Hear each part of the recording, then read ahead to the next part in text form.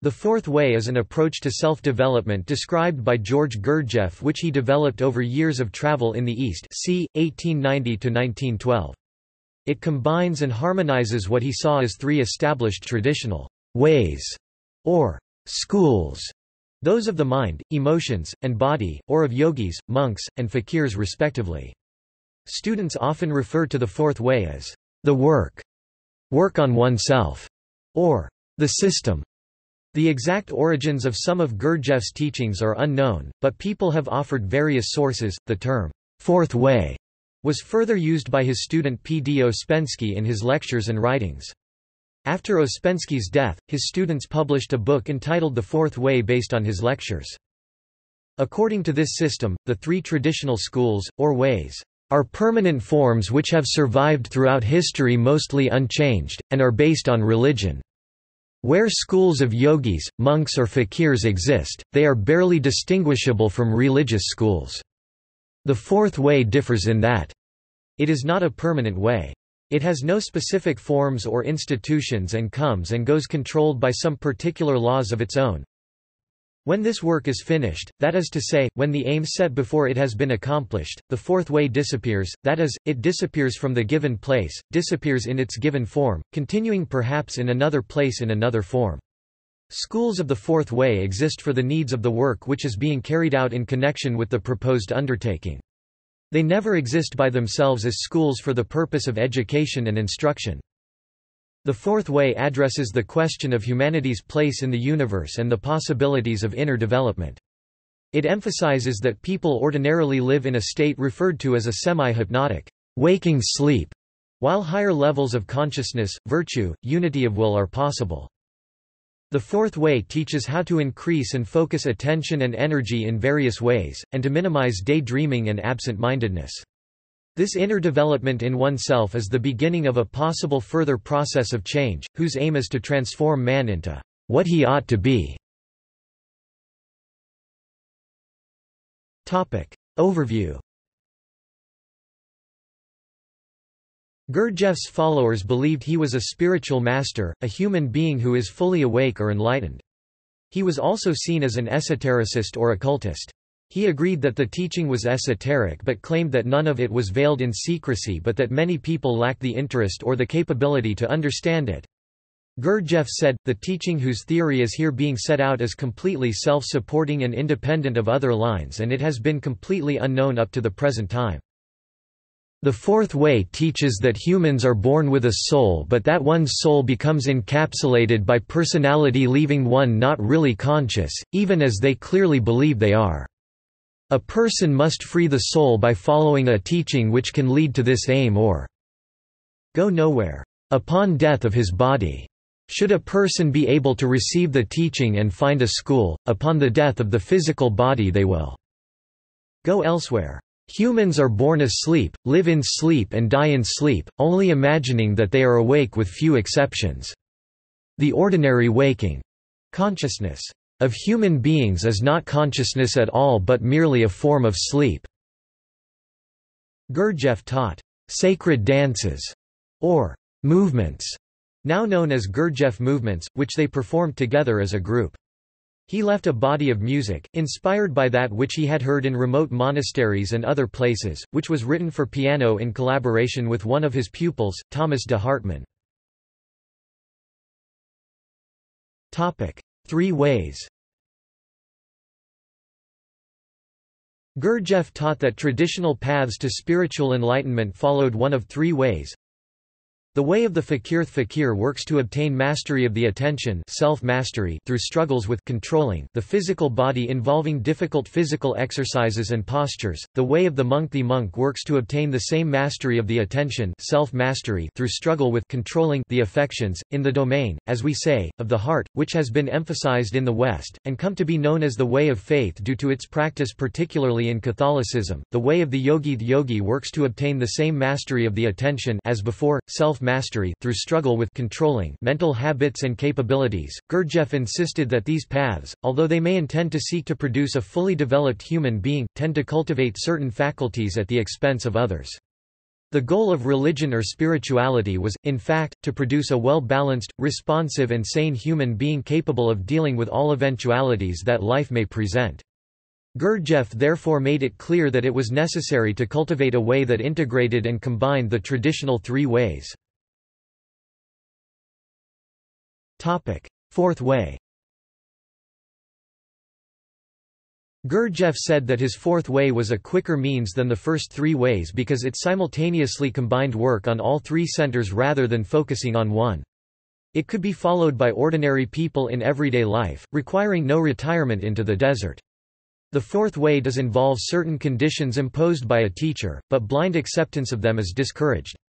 Each student is advised to do only what they understand and to verify for themselves the teaching's ideas. Ouspensky documented Gurdjieff as saying that, 2,000 or 3,000 years ago there were yet other ways which no longer exist, and the ways then in existence were not so divided, they stood much closer to one another. The fourth way differs from the old and the new ways by the fact that it is never a permanent way. It has no definite forms and there are no institutions connected with it. Ouspensky quotes Gurdjieff that there are fake schools and that it is impossible to recognize a wrong way without knowing the right way. This means that it is no use troubling oneself how to recognize a wrong way. One must think of how to find the right way. Origins. In his works, Gurdjieff credits his teachings to a number of more or less mysterious sources. Various small sects of real Christians in Asia and the Middle East. Gurdjieff believed that mainstream Christian teachings had become corrupted. Various dervishes, he did not use the term Sufi. Gurdjieff mentions practicing yoga in his youth, but his later comments about Indian fakirs and yogis are dismissive. The mysterious Sarmang monastery in a remote area of Central Asia, to which Gurdjieff was led blindfold. The non-denominational Universal Brotherhood attempts to fill out his account have featured technical vocabulary first appearing in early 19th-century Russian Freemasonry, derived from Robert Flood P.D. Ouspensky. Eastern Christianity as detailed in the works of Robin Amos and Fr. Boris Moraviev. Caucasian Ahmsta Kebza Marat Yagan. Tibetan Buddhism. According to José Tirado, Chatrul Rinpoche believes that Gurdjieff spent several years in a monastery in the Swat Valley. James George theorizes that Sarmang, a Tibetan Buddhist monastery now in China, is the real Sarmang monastery. Naqshbandi Sufism. Idries Shah, Raphael Leffert. The stop exercise is similar to the Ukufi Zamani exercise in Omar Ali Shah's book on the rules or secrets of the Naqshbandi Sufi order. In principle to Zoroaster, and explicitly to the 12th-century Khwajagan Sufi leader, Abdul Khalik Gajadwani J. G. Bennett. Teachings and teaching methods. Basis of teachings. The fourth way focuses on conscious labor and intentional suffering. Conscious labor is an action where the person who is performing the act is present to what he is doing, not absent-minded. At the same time he is striving to perform the act more efficiently.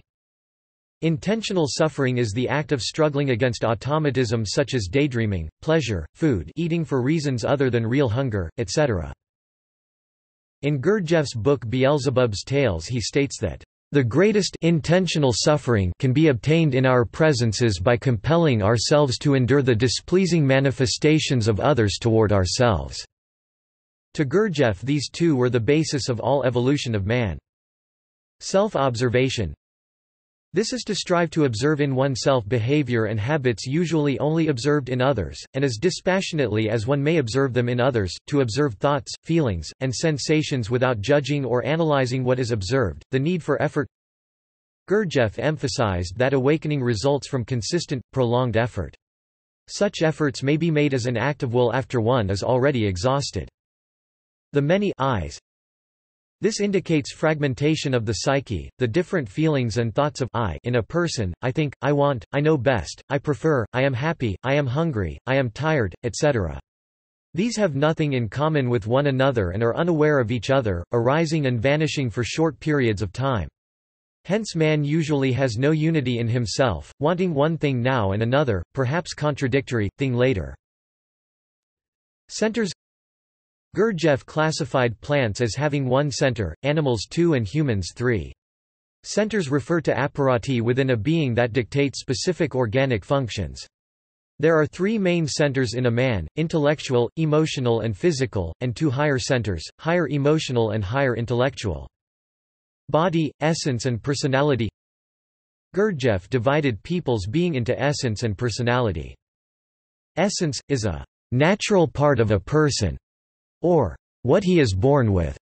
This is the part of a being which is said to have the ability to evolve. Personality, is everything artificial that he has learned and seen. Cosmic laws. Gurdjieff focused on two main cosmic laws, the law of three and the law of seven. The law of seven is described by Gurdjieff as the first fundamental cosmic law. This law is used to explain processes. The basic use of the law of seven is to explain why nothing in nature and in life constantly occurs in a straight line, that is to say that there are always ups and downs in life which occur lawfully. Examples of this can be noticed in athletic performances, where a high-ranked athlete always has periodic downfalls, as well as in nearly all graphs that plot topics that occur over time, such as the economic graphs, population graphs, death rate graphs and so on. All show parabolic periods that keep rising and falling. Gurdjieff claimed that since these periods occur lawfully based on the law of seven, that it is possible to keep a process in a straight line if the necessary shocks were introduced at the right time. A piano keyboard is an example of the law of seven, as the 7 notes of the major scale correspond exactly to it. The law of three is described by Gurdjieff as the second fundamental cosmic law. This law states that every whole phenomenon is composed of three separate sources, which are active, passive and reconciling or neutral. This law applies to everything in the universe and humanity, as well as all the structures and processes. The three centers in a human, which Gurdjieff said were the intellectual center, the emotional center and the moving center, are an expression of the law of three. Gurdjieff taught his students to think of the law of three forces as essential to transforming the energy of the human being. The process of transformation requires the three actions of affirmation, denial and reconciliation. How the law of seven and law of three function together is said to be illustrated on the fourth-way enneagram, a 9-pointed symbol which is the central glyph of Gurdjieff's system. Use of symbols.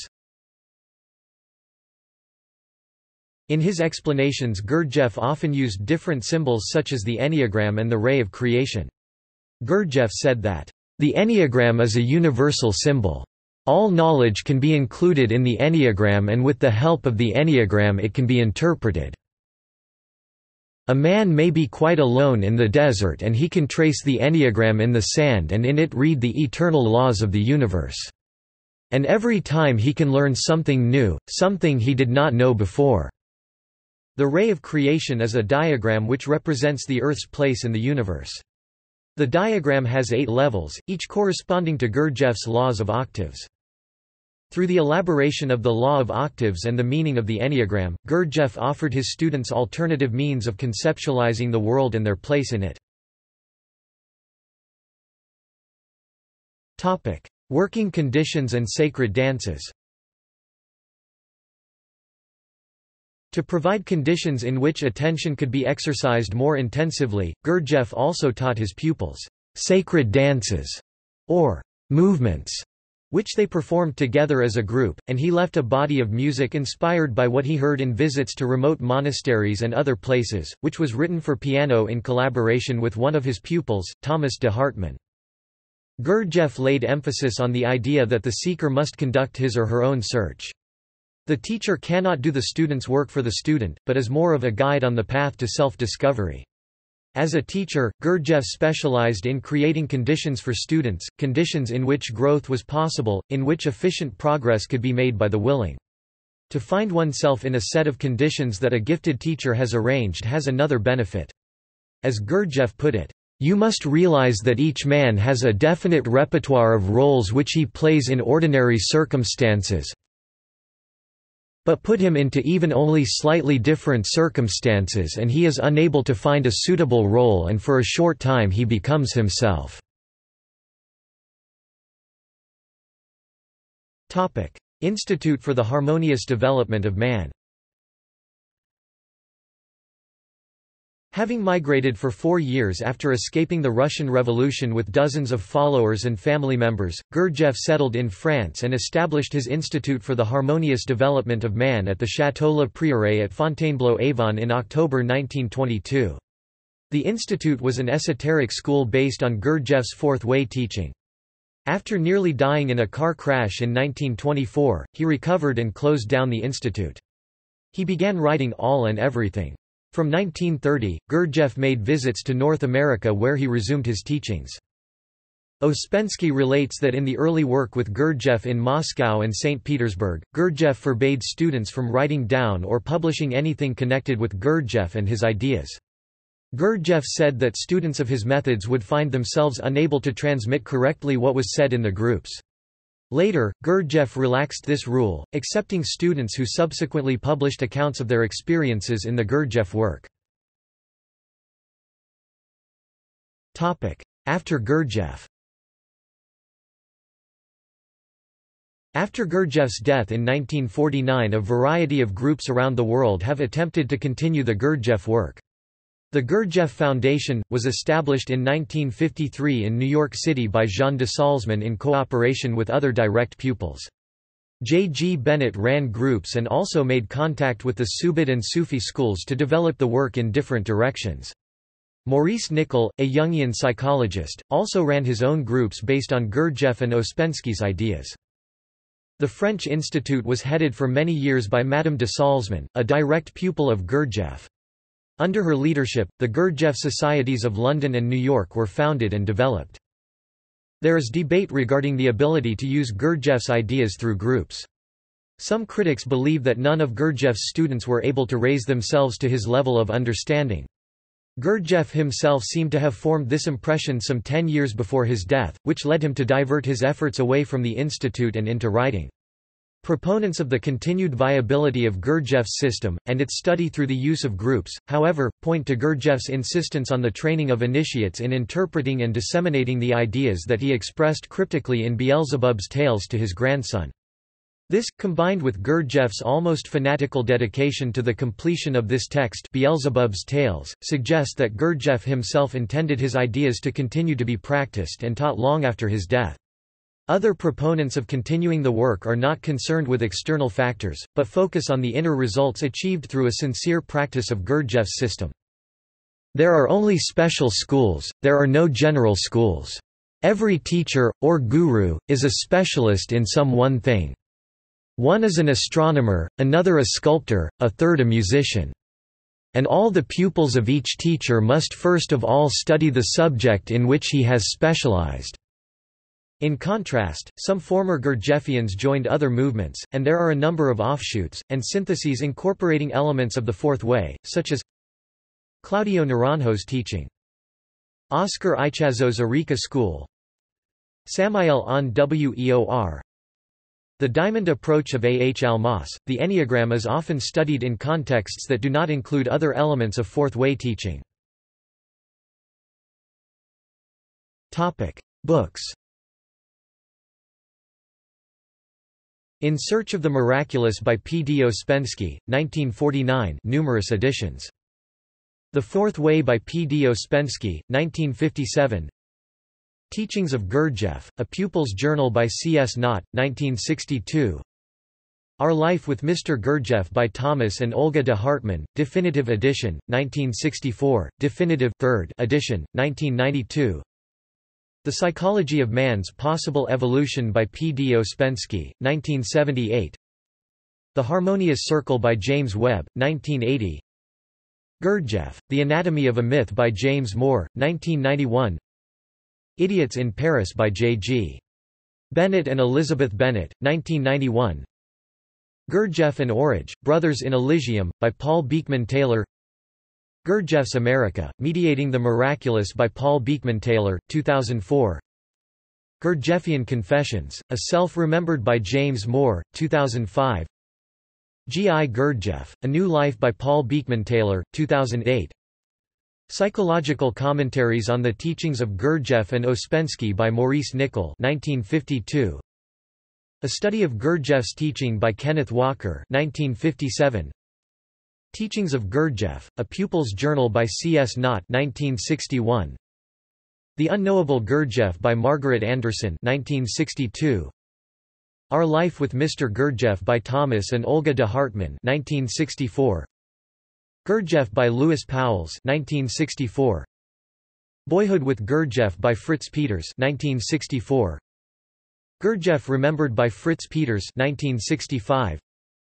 Undiscovered Country by Catherine Hulme, 1966. Gurdjieff, A Very Great Enigma by J. G. Bennett, 1969. Views from the Real World Gathered Talks of G. I.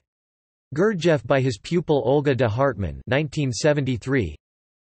Gurdjieff, Making a New World by J. G. Bennett, 1973.